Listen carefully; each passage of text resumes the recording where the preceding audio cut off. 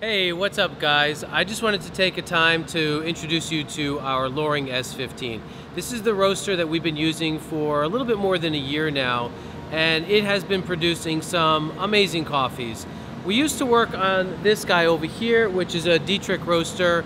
It's a drum roaster where the drum rotates and the paddles are on the inside of the drum, moving the coffee around. On the Loring, what happens is that the drum is actually not moving, and the paddles move inside the drum, moving the coffee almost like that mixer you might have at home.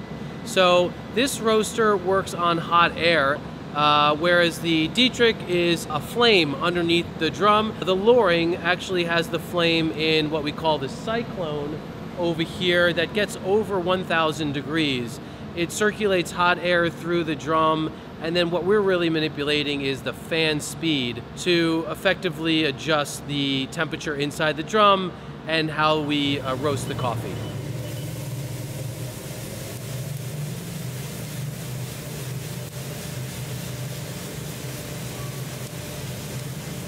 So one of the great things about the Loring that we really love is the fact that it's extremely consistent.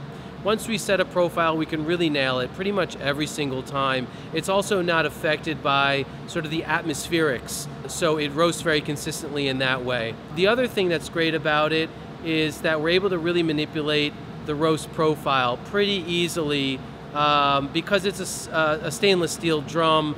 It doesn't retain a lot of heat, and so you can really move things around pretty well. I kind of said that my old Dietrich was sort of like my sledgehammer. This is more like a very fine chisel. You can really manipulate the profile really well to suit the coffee that you're roasting.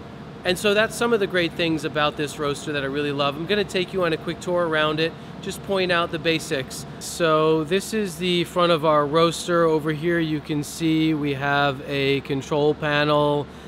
We use a program called Cropster over here that tracks our roasts, and here is the cyclone I talked about, but essentially inside there is the flame, and that flame is superheating the air that goes up here and then circulates through the roaster front and back, or back and front, sorry, and then it's also very environmentally friendly, which is another great reason why we chose this roaster. One of the important things about this Loring is that it cools off the coffee really fast. Within, I think, 3 to 4 minutes, this coffee is pretty much cool to the touch, and that's what you want. You don't want it to take a long time to cool down your coffee, because that means residual cooking, and that could mean the difference between an over-roasted coffee or a perfectly well-roasted coffee.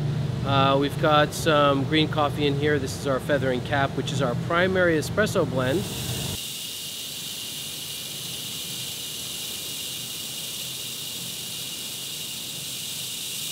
There it goes, and it's into the roaster now, roasting around, and then what happens is the control will pick up and we'll start to get the roast curve, as you can see there, and it'll start to follow that roast curve throughout the entire roast until it's absolutely done. And this is an automated feature we use on some of our coffees.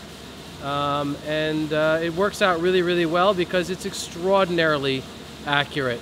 This is the roaster that we love to use, and we're just so happy to have it. And have a great day, guys. Thank you so much for watching.